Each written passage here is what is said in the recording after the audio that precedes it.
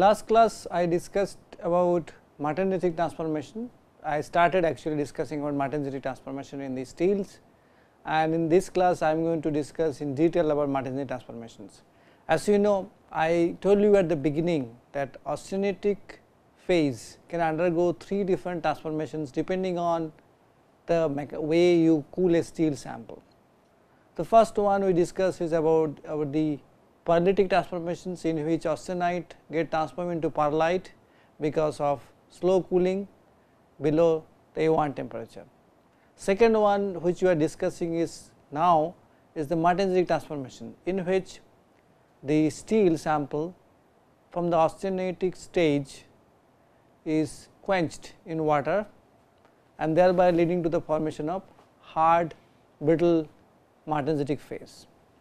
And normally martensite in steel is hard brittle.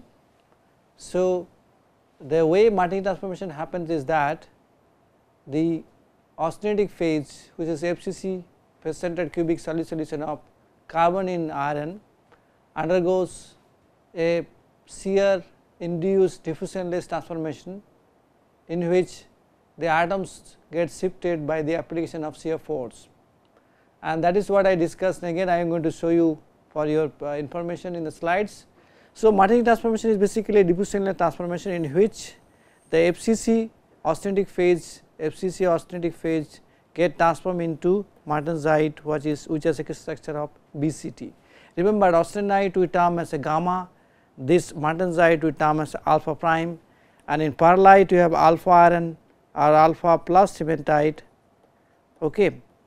The cementite is Fe3C. So, martensite is a single phase structure with a body centered tetragonal structure.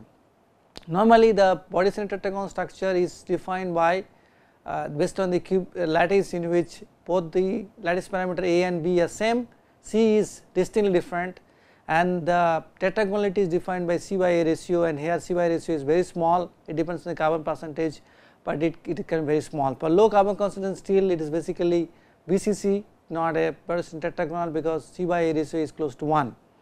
So, this is the transformation which we are going to discuss in detail now, but let me first show you some slides and pictures so that you get enthusiastic on the learning of martensites. Martensites normally comes as 2 morphologies. I told you, one is lath, other one is plate. So, lath and plate, and it happens that in some cases you get mixed of these two. In this picture, which is an optical micrograph taken nicely from the Professor S. P. Gupta's book, you can clearly see the plates of martensites very nicely. These are the plates of martensites. Okay, and the white areas what you see is basically retained austenite, okay, which we will discuss later. They are retained austenite. Remember, this is a shear induced transformation. So, therefore, it involves straining of the matrix, and the strain means extra energy, and because of that austenite is retained in the microstructure. We will discuss in detail later part, but as you see here, martensites comes a distinct morphology. It is not same as pearlite, austenite or any other things in the steel. So, if you look at a microstructure of martensite under optical microscope, you can distinctly see is and discern that morphology very nicely. So, this is what it looks like. Now, if you look at much higher magnification, as I told you, martensite comes into 2 morphologies, one is lath, one is plate. So, these are the laths you can see, you can see that they are like leaves of the tree, different leaves, and these are actually plates on the right side. You can see even the plates, within the plates you can see even some dislocations or defect structure built in. Okay, so and most importantly, if you look at under an electron microscope, even these plates will look like a twin morphology. I do not know if you have ever seen twins in copper grains. Normally, if this is a copper grain, twin runs parallel to the grain from one grain boundary to other grain boundary like a plate. So, these are all the twins you see here, twins. So, inside each of these martensitic plates you can see twins very clearly, and this twin is basically because of the retaining the habit plane in the martensite transformations. To retain the habit plane undistorted, we need to have twin or sleep kind of deformation inside the plates, and that is what is visible in this microstructure. Well, the way things happens is the transformation happens is was first time explained by E.C. Brain, B-I-N Brain, not Brain, E.C. Brain, long back actually, and this is known also known as this brain distortion model. I discussed in the class. I am going to show you in the board last class, and I am going to show you on the lecture slide now. If you consider 2 FCC unit cell, 2 FCC means 2 gamma iron, okay, as you see here 2 FCC unit cell here and side by side. Now this FCC unit cell has a lattice parameter of A0. So this can be actually, you can generate the BCT unit cell from these 2 FCC unit cell like this. This is the one I am drawing by using a red color. You can see here this is what is the BCT unit cell here. There are atoms at each corner of the unit cell and there are atoms at the center. Okay. So these white atoms, the white, I mean to say the things which has inside is white is iron, while on the other hand these atoms, these are black ones, are dots, okay. These black dots are actually carbon. Okay. The carbon atoms normally stay in the octahedral voids of this. So by distorting these FCC unit cells or FCC austenite, we can actually generate the BCT unit cell, and this can happens by application of shear force. You do not require any other things.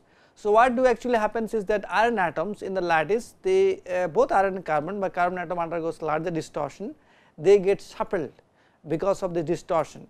So if you have a series of these, suppose series of these the unit cells are present from this end to this end, there are large number of unit cells present, each of these unit cell gets just rotated, okay, from FCC orientation to BCT orientation, and this orientation change is very fast. This can happen at the speed of sound, as I told you in the last class. The speed of sound inside a normal iron is normal metal is very high.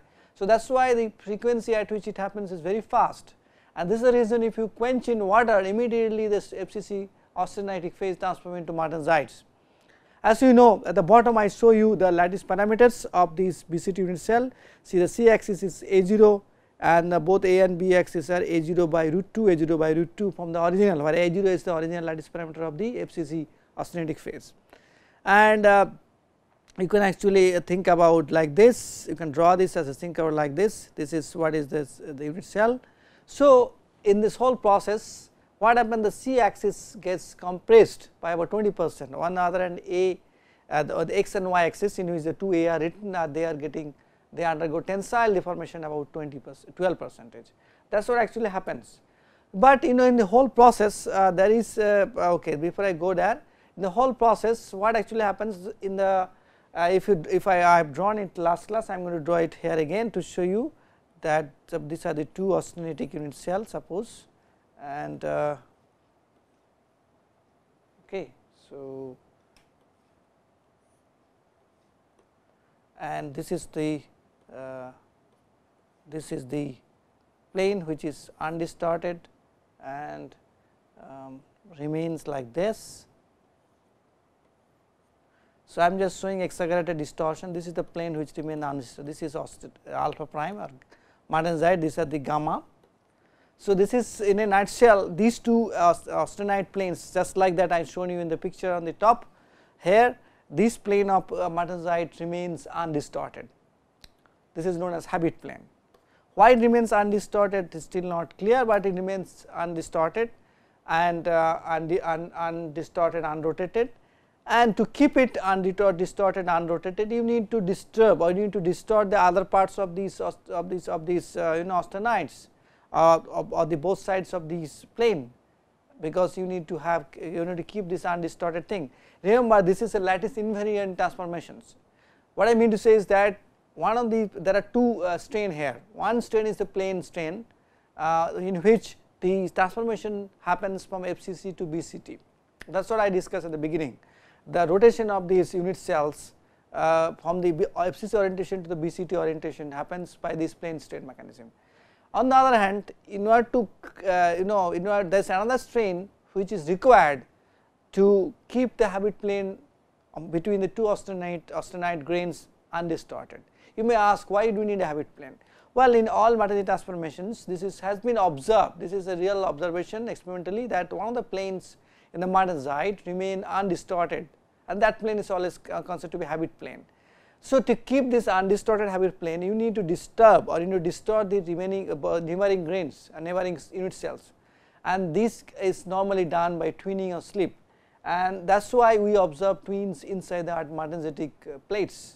That is very common.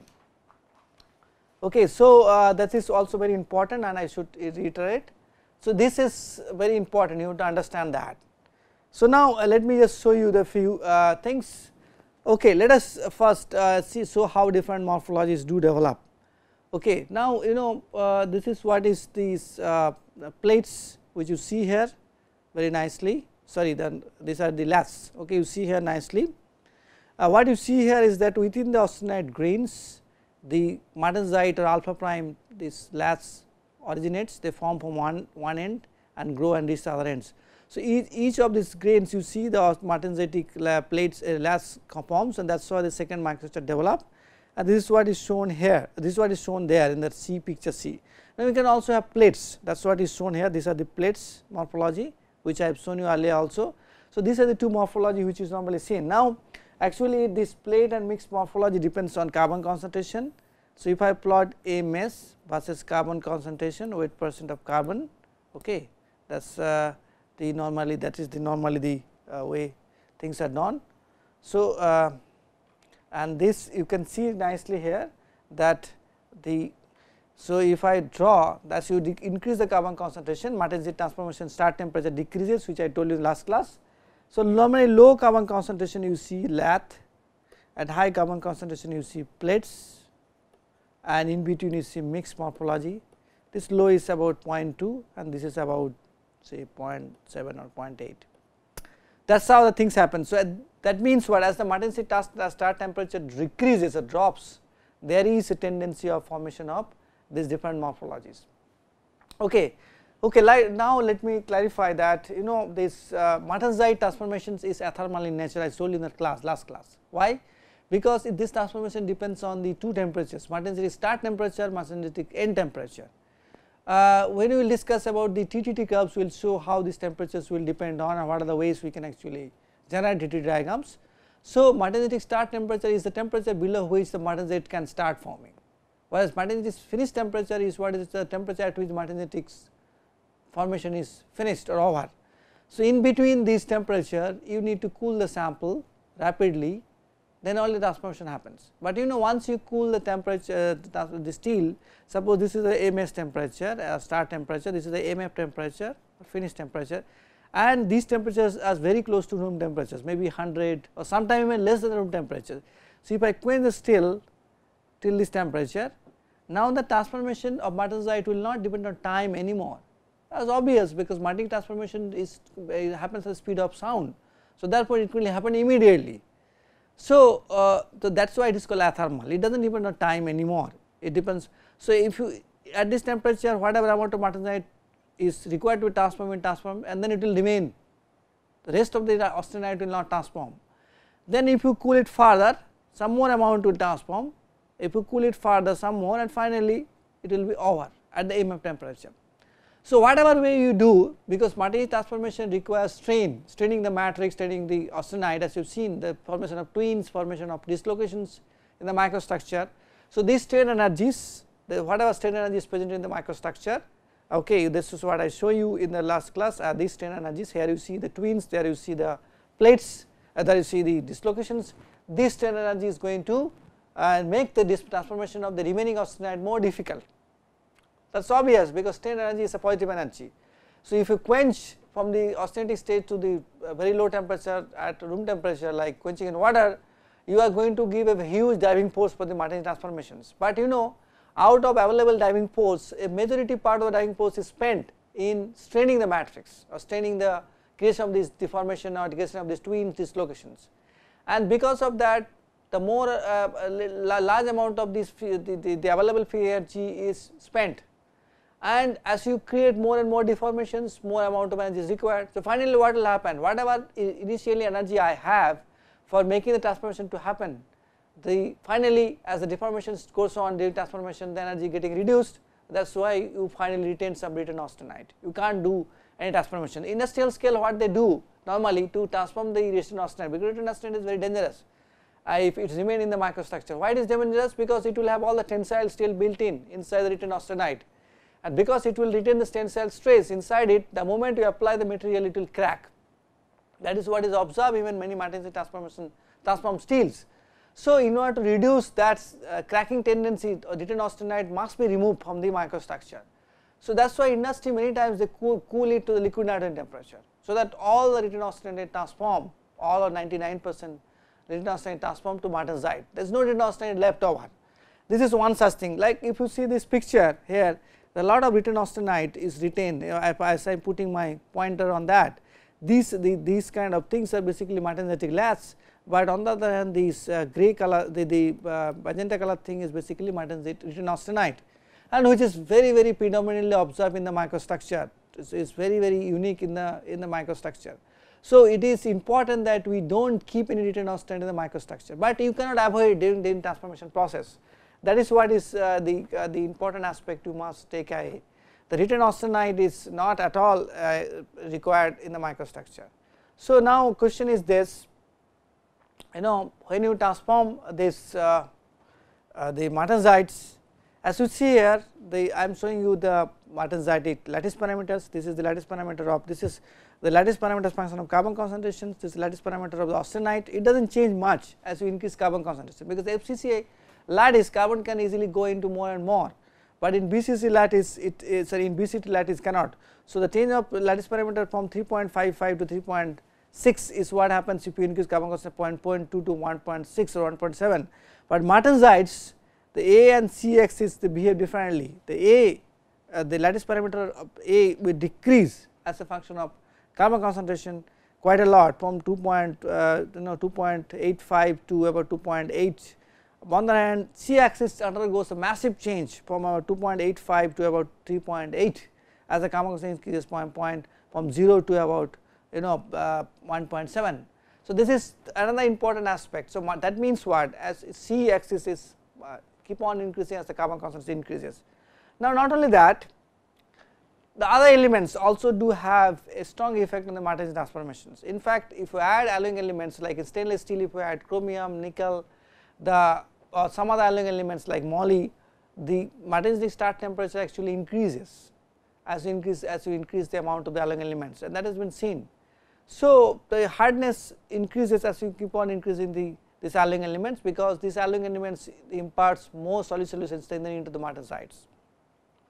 Okay, now martensite strength also depends on the carbon concentration.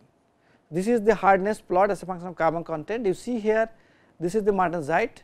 Okay, this is the martensite for the plain carbon steel. I am just showing this is the martensite for the plain carbon steel. It keep on increasing beyond up to 0.6 or 0.8, then it remains saturated. So that is what happens. So that means more the amount of carbon, more is the amount of strain in the martensites. On the other hand, we will discuss benite. Benite, this does not change much, it remains, this varies from 200 to 400 ppn, not much, but there it can go up to 900 or 1000 ppn very easily. Okay. So in the martensites, as I told you, martensites actually is what? Martensites are very hard and very brittle, I told you that.